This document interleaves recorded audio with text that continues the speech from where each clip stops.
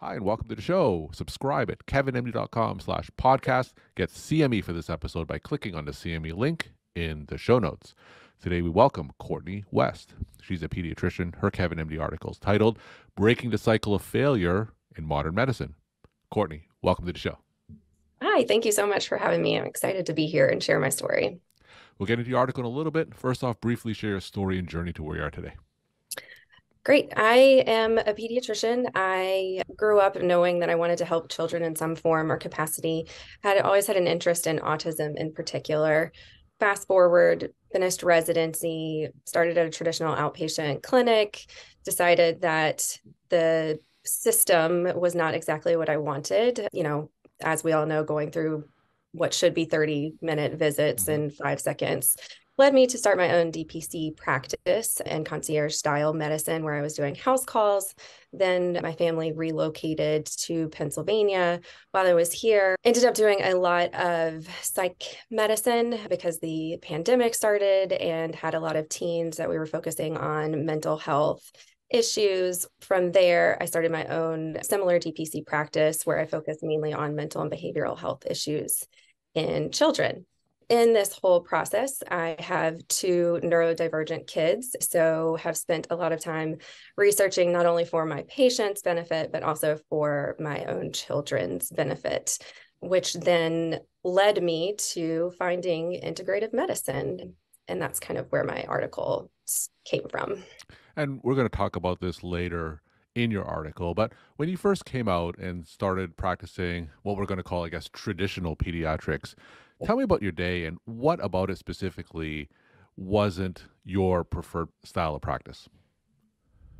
So I had a lot of patients who were on medical assistance, and it is difficult to, their medical literacy is lower, right? So in order to teach them what I felt that they needed to be taught, even just about, basic feeding children, like what they know is completely different than what they should be doing. And it takes a lot of time to explain that and offer preventative guidance and appropriate anticipatory guidance, which is what pediatrics is all about. And I found myself just really trying to spend a lot of time, like making sure that they knew how to give a medication or how to properly feed their child, and that you shouldn't put Coke in a bottle whenever they're 5. Just basic things that seem like common sense are not common sense to a lot of people. And that it just took time. So then instead of being able to focus on medical issues, we were really just, kind of dealing with a lot of social and, basic living concerns. And it just couldn't do that in 5-10 minute visits. Now, you made the next step of going to some type of direct primary care practice outside the system. And not everyone would do that. A lot of doctors would just stay in the traditional system because of financial security, job security, and whatnot. But you made the leap to go into something that is relatively less common. So, what made you take that leap when so many other doctors would rather just stay with that security in the traditional system? Well, I have a very supportive husband, so I realized that I am not the primary income earner, which made it a lot easier. And I did have a security and safety net in his support in being able to do that. And I'm so thankful. The main reason that I triggered it is, it was like the arrival fallacy, right? I was Mhm. in residency. I was like, oh, I can't wait to get out of residency. It's going to be so much better. And then you get to your first, real job, and I was like, this is not any better. So Mhm. I figured I had to do something different and I had to make a change. All right. And you talk more about your journey in your Kevin MD article, Breaking the Cycle of Failure in Modern Medicine. Now, tell us, how did your article come together? Yeah, so like I said, so two of my children have, some medical issues, and then my third child actually was a lot more. It was just a lot of things that seemed common, right? He had eczema. Okay, no big deal. Hmm. But then he had recurrent croup, which okay, also maybe he's got reactive airway disease, but we're talking like he was in the hospital for it twice, kind Yeah. of bad. So and then he had constipation. And so it's like all of these little things just kept adding up. And what really triggered the investigation was I walked downstairs one morning and he was pretty much like non-responsive, limp like a noodle. We took him to the ER and his glucose level was 38. Mhm. And then he got an idiopathic ketotic hypoglycemia diagnosis, which is, you know, I had actually never seen it in residency, but I will tell you now that I've been in practice, it's not super uncommon and we do see it. I was just not happy with the diagnosis of idiopathic in a child who also had a lot of other issues. Hmm. And, I didn't mention, but we were having significant behavioral problems with him as well. And so it just seemed like we're taught like there's got to be some sort of like, reason that can, or we try and find a unifying cause. And I was really anxious to do that. I had done, a lot of different like genetic testing, nothing was Hmm. coming back positive. And so I went down the functional medicine route. I actually started doing an integrative psychiatry fellowship so that I can incorporate some of these tests and philosophies into my own practice. Just knowing like and seeing all of the research that's coming out on the importance of your nutrition and your microbiome and our brain health. And in doing so, anyway, long story short, I found that he had really elevated mycotoxin levels in his urine, which led us to investigating in our house. And we had had a leak in the bathroom Mm. next to his room, and there was just mold all inside the drywall. I would have Wow. never known had I not started looking into this. And now this has opened up this entire journey, which is just phenomenal and fascinating that we aren't taught this in medical school and it's not really, like discussed. But I just now it's like kind of like the veil has been lifted and I see everything from a different lens. And there's so much that we don't talk about in our environment that contributes to our health that I would love for the traditional allopathic system to sort of just even be open to listening and investigating.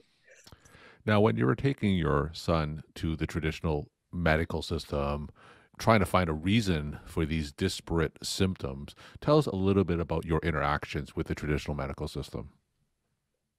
It it's sad because I felt like I had to be guarded or else I would be looked at and judged, honestly. I can recall there was one situation where we were in the hospital and I asked them to add some nutritional labs. And the physician looked at me and was like, well, I don't know what to do with that. So I can't order it because it's not really going to change anything. Hmm. I was like, well, I mean, I'll do it, or can we like look at it? But it was just sort of like it just kind of got dismissed. And I felt like I was, crazy or being judged. Mm. And yeah, it's just sad. Now, before you went down this integrative medical pathway, let's say you're on the other side of the curtain, say, and the patient or patient's family asks you to order labs that you may not have learned about in medical school. What do you think your reaction would have been? Similar. So I'm not judging, and I had patients. So I have a distinct memory of a patient who had gone to a naturopathic physician and they asked me to order these labs. And I went and I looked at them and I was like, I don't know what this is going to do. Like, let's not do this. Let's do this. I did order most of them just because I was curious and I actually did go and do extra reading, but that takes time. And I realize, like, recognize I don't have that time Mhm. now with 4 kids that I did whenever I was like first starting out and had a DPC or direct primary care practice with limited number of patients.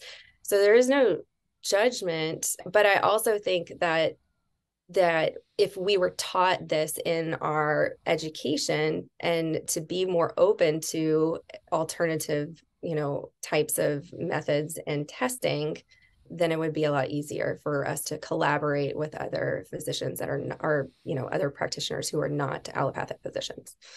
Now, you use terms like integrative medicine and alternative medicine, and to a lot of people, these are kind of nebulous terms that can mean a lot of things. So, in your case, what do you mean when you say integrative medicine or alternative medicine?